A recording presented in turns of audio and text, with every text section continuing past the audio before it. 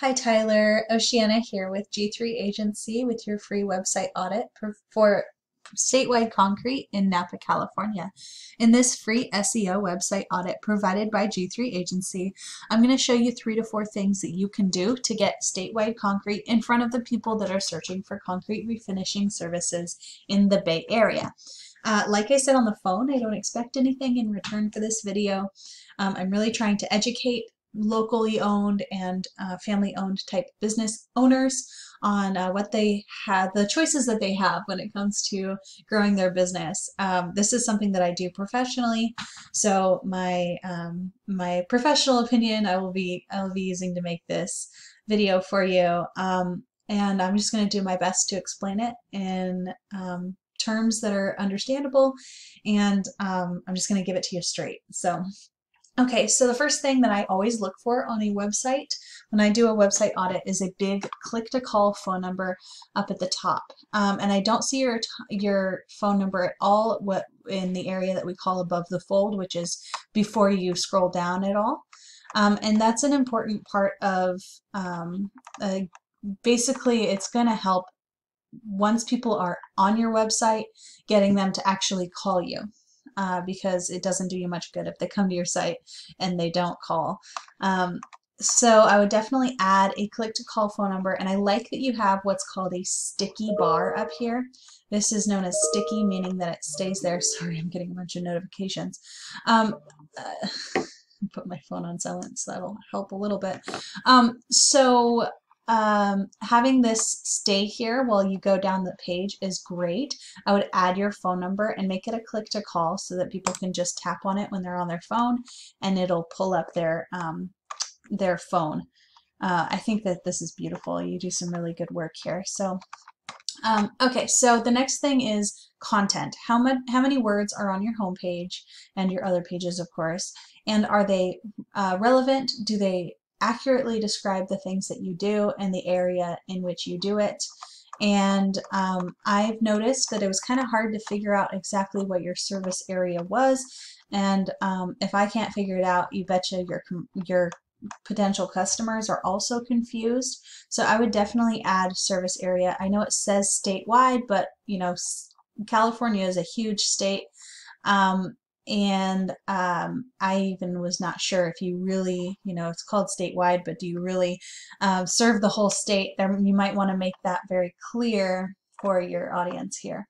And then if I right click on an image and I click Save Image As, here's a fun little thing. And actually this one's not quite saved like an image usually is.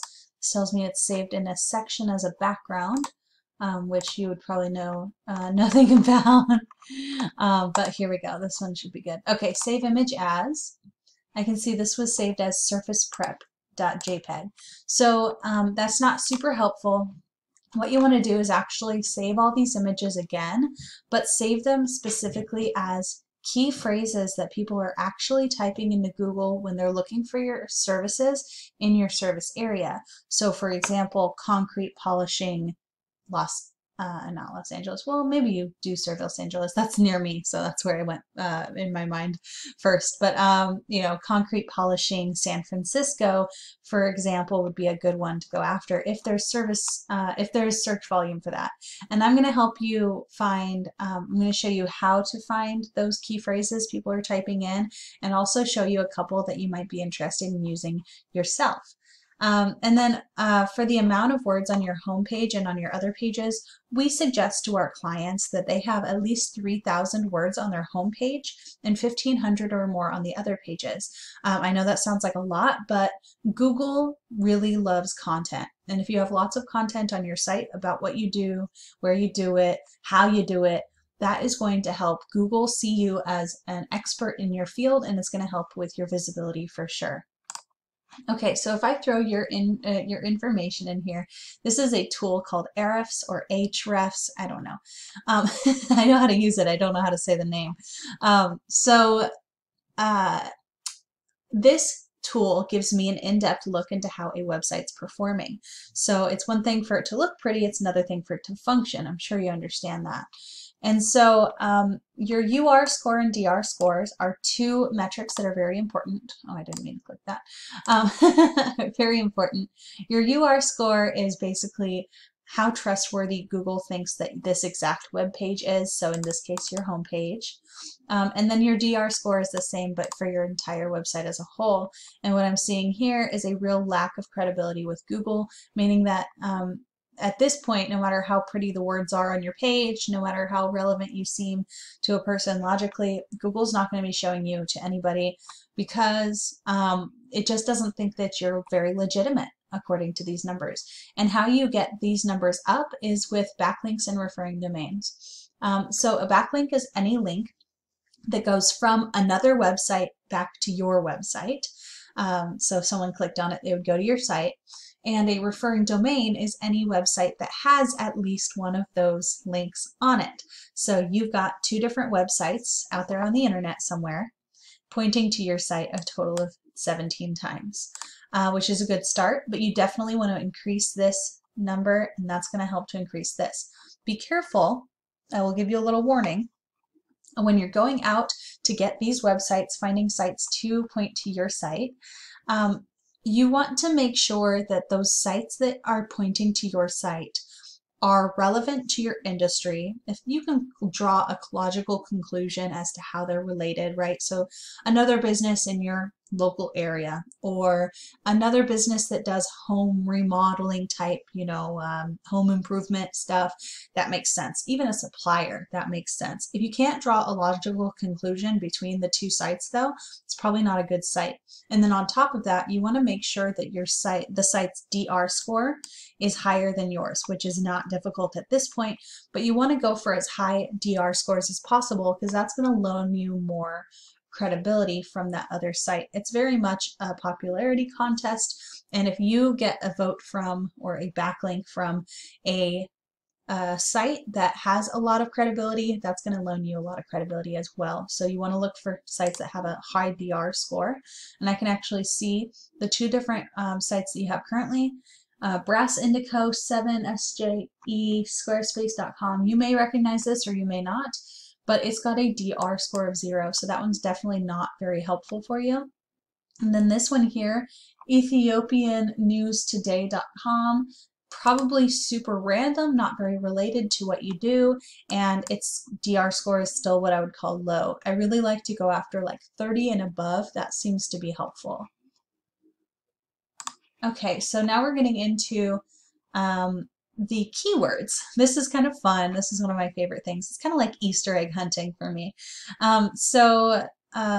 I typed in the areas that are near your base there in Napa, and I also searched for concrete.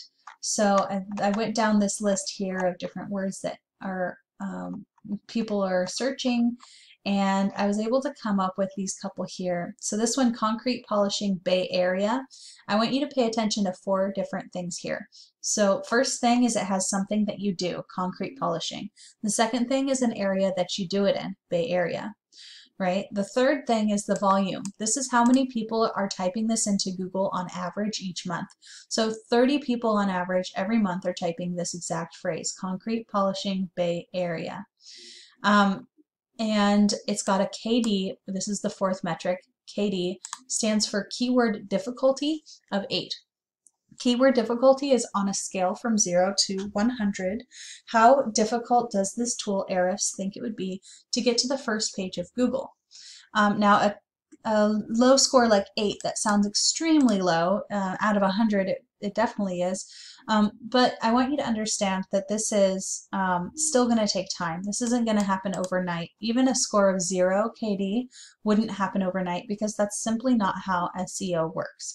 SEO is about building trust with Google and showing Google that you're an expert and that you're the right choice to show in front of searchers, right? So it takes a little bit of time, but Google can be your best friend once you're up there. And then we have the same thing, but basically the same thing because it's San Francisco's the same place, right? But it's not spelled the same, Bay Area and San Francisco. So you've got a whole other 20 people searching for that each month. It's got even a lower KD than the other one. Now, mind you, there's not a whole lot of volume for concrete polishing, concrete refinishing. As you can see here, if I click refinishing, you've got 10 people typing concrete floor refinishing San Francisco. That's another one that you could go after, but the volume is super low. So, you know, we'd need to do more research before I say whether or not this would be, I think, a good investment for you to make, whether it's time investment or if it's a money investment, perhaps having somebody else do it for you. But the volume is very low, so I just want to warn you about that. If it were higher, I'd say, yeah, this is great, go for it. But with these numbers, it's just a little bit on the edge, and it's going to have more to do with, you know, how far are you willing to travel, how much of a profit do you make? You know, if your profit's 30%, you're going to need more volume. But if it's 50%, maybe it's enough that you could still see a positive ROI, return on investment, for something like this. So I just letting you know the volume's lower than with a lot of the other search that I do, but it could be worth it depending on how much you make for each job. And that'll just, you know, that would be something that if you want help figuring that out, I'd be happy to help you. You know, if it's not a good choice for you, I don't want you to go after it, because that, you know, I'm all about helping small businesses, not about getting them to spend money that's not going to help them. That's just not where that's not what I do. Okay, so now if we type in concrete polishing Bay Area, like I think it was 30 people do each month, we can see this is what they would get when they search that. First comes the ads, and people are paying money to show up here. And if I clicked, they would pay more money to be clicked on. But that's not, it doesn't matter too much. Most people actually just scroll right past those anyway. And then we have the citations area, or the map pack. I call it the citations area because in my brain that's what it is, because in order to get up into the map pack, you need citations. And what that is it's listings all over the internet, different directories. Yelp, Yext, City Star, White Pages, Yellow Pages, etc. Basically, you want to take your name, address, and phone number, the same way that it's spelled on your Google My Business, and make sure that just to plaster it all over the internet on those different directories. And that's another way to lend yourself some credibility from the internet and end up here, which is very cool, but not as cool as showing up right here. This is the #1 organic result. This is the one that gets about 30% of all the visitors. So a little less than 10 visitors a month from this specific keyword would probably be going to this one. The first one gets 30%, second one gets about 20, and the third one gets about 15%. So we're going to be looking at like 4 or 5 visitors from this. This is why I was saying this volume is very low. Usually, you know, if it was 100 people searching for that every month, this one would expect to get about 15 visitors. That's going to be a little bit more, you know, but you could still get a job or two probably from sitting even right here, maybe even a handful of jobs every month if you were sitting up in that top spot. So there is hope there, but it's just going to depend on, like I said, your profit margins. So now if we go into their site, these are the people that are sitting in that third position. We can look at it and basically say, what is it that they're doing right? What can we do like them? But then also, how can we get past them and get ahead of them? So I'm looking at the amount of content they have on their site. It's more than you have, but it's still definitely not that 3,000 minimum. And then if I right click, save image as, I can see that they are not taking advantage of that keyword, saving their images as keywords. So that's another way we can get ahead. And then here we can see the amount of backlinks and referring domains we would probably have to surpass in order to show up ahead of them. That is really all the time that I have. I can't upload a YouTube video if it's over 15 minutes, so I'll have to cut it a little bit short here. If you have any questions, I would be absolutely happy to answer them, and I look forward to your feedback on whether or not you found this video helpful and informative. Thank you so much, and have a wonderful day.